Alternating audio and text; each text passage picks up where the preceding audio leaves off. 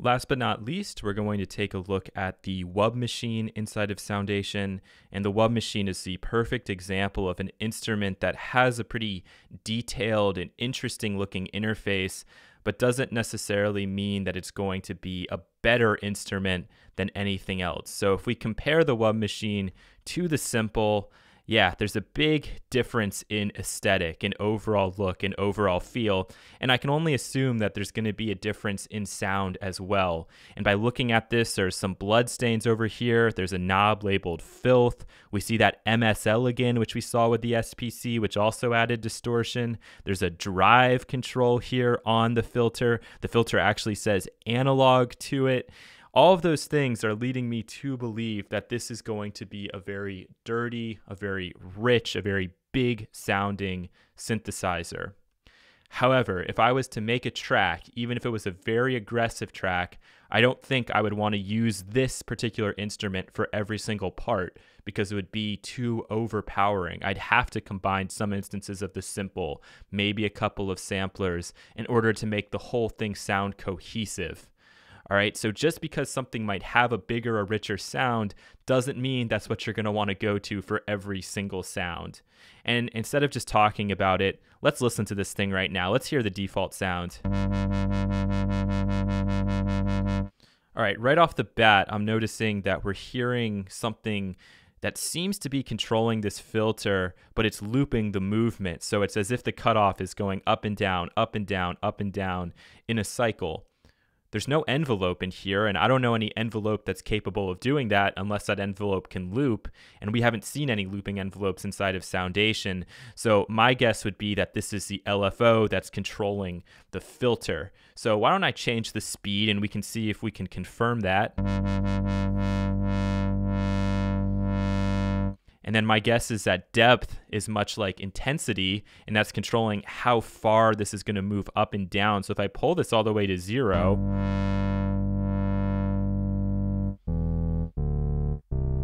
we should just get a sustaining note. And that's what we're getting here. Again, there's no envelope to be found, and now I can just mess with the filter cutoff and open this right up.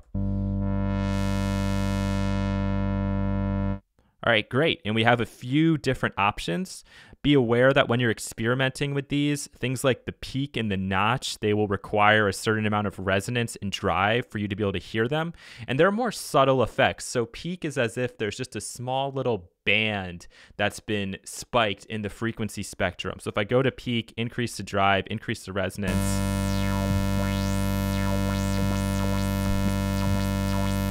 you can hear that there's a little like notch that's going up in the frequency spectrum that's being accentuated as we move up and down. The notch is exactly the opposite. It's a tiny little cut in the frequency spectrum.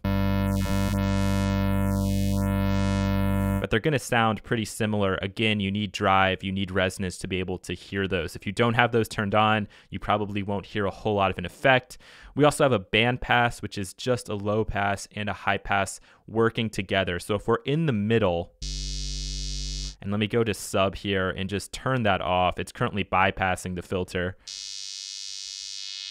You can tell that we don't have a lot of low end, we don't have a lot of high end, and then we can compare that to the low pass, where all that low end is coming back in, or the high pass, where we're able to hear the buzzing on top.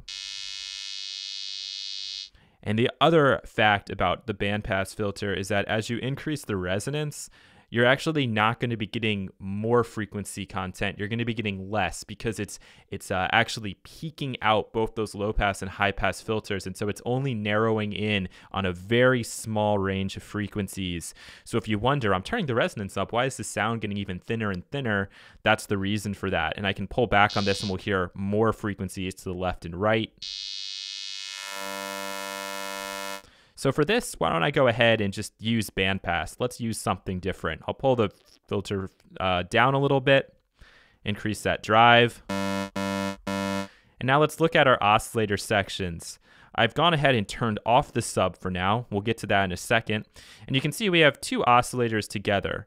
We can change the pitch of these. And so we have this one that's down 12, this one that's at 0. If I want to put them on the same pitch, I could do that. but actually I think I like the way it sounds at -12. Our gain control is just how loud the oscillator is going to be. And then here we actually see that we have a pan control. So I could put one oscillator slightly to the left, even though it's saying right, and one slightly off to the right. So we get that really cool effect. And then we also can change the shape. So right now we're on a square, but if I start to move this around, you can hear that we're actually messing with the pulse width there. And you can do that with all these different types here. There's like kind of a sawtoothy wave, and then a more aggressive sawtooth, and then the square. I kind of like having it on both squares, and maybe I'll just change the shapes a little bit. And now instead of a detune option, what we have here is this little button called Reese. And if you Google Reese bass, you'll be able to find out more about that. But the sound of this is what's important. So if I click this, you can hear that it sounds like we're actually doubling the oscillators and slightly detuning them. There's another form of detune inside of this instrument that we'll look at towards the end, but that's the effect there. And then we have a third oscillator that's a sub-oscillator. And again, we can choose between a sine wave here at the bottom and more of a triangle approaching saw wave at the top. And then we have the option to bypass the filter, which is usually pretty smart because if the filter is moving a lot with the LFO, you're going to lose a lot of that low-end energy. So right now we are bypassing the filter, so we'll be able to hear this sub.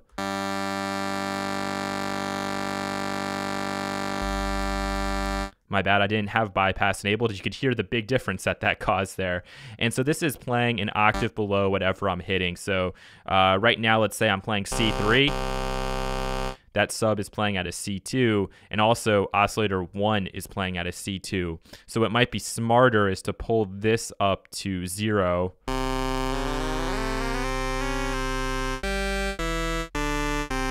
And pull that up to 12 so we can really hear that. So let me just pull these gains down a little.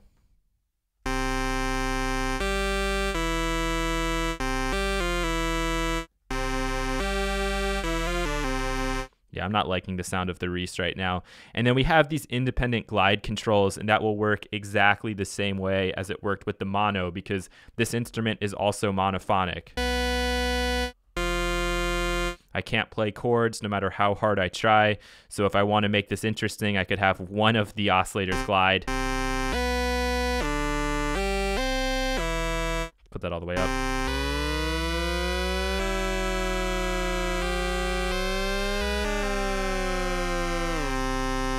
Something to consider, but also something to be pretty careful with. All right, now let's look at the LFO section finally.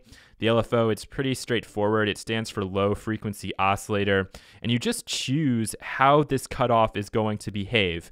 All right, so with the sine, it's going to be a nice and smooth repeating cycle like this, and we'll just listen to the differences here, and it should be straightforward to you. We just have to increase the depth.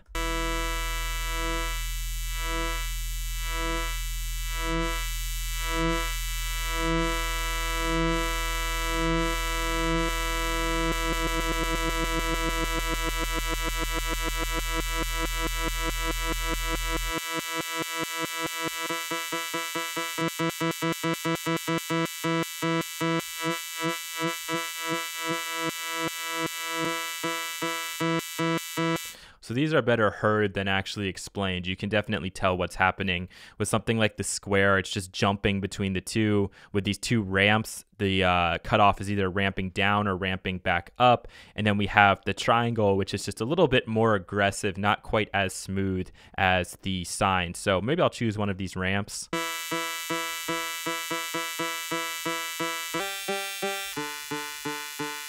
Okay, I like the way that sounds. All is good. We have retrigger and loop. If loop is turned off, it's going to actually act more like an envelope and only do this motion once and then sustain. So if I put the speed way down. So that's the one way to make this instrument have a bit more of an envelope. But with loop on, it's going to act more like a traditional LFO, which just runs indefinitely.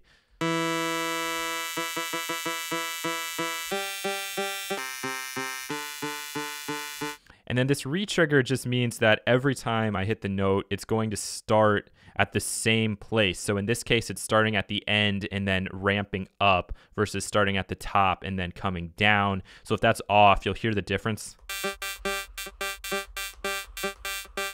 Every time I'm hitting a note, we're actually at a different phase in the cycle there.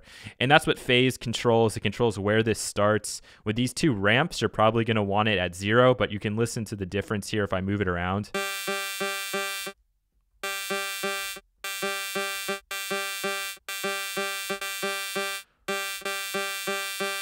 And then last but not least, key tracking is just going to mean as we play lower on the keyboard, the speed will be slower. As we play higher on the keyboard, the speed will be faster. So let's engage the sub. In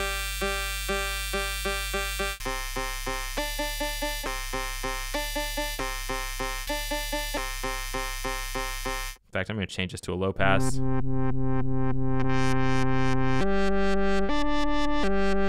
And if we want, we can actually have the volume of the sub be controlled by the LFO as well. So we'll bypass the filter, but we'll have the volume move with the LFO, so it's going to go up and down. If we slow it down, we'll really be able to hear this.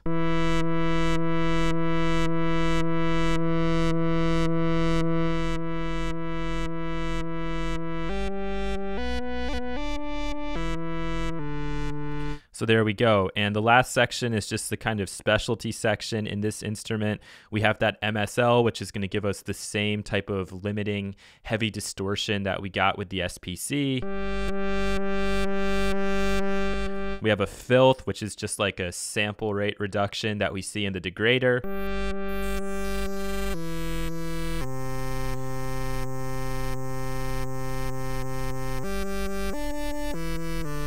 And then we have another option for unison detuning. Okay, so we have to turn it on with the active down here, and then we'll be able to set the number of voices. So how many duplicates of this sound are we going to have, and then how much do we want to detune those? So let's take a quick listen to this. You'll notice as we increase the count, the volume will actually go down, and that's because we're having a lot of phase problems occurring, and because of that, the volume is actually decreasing. But once we increase the detune amount, you'll start to hear everything widen out and get a bit bigger again.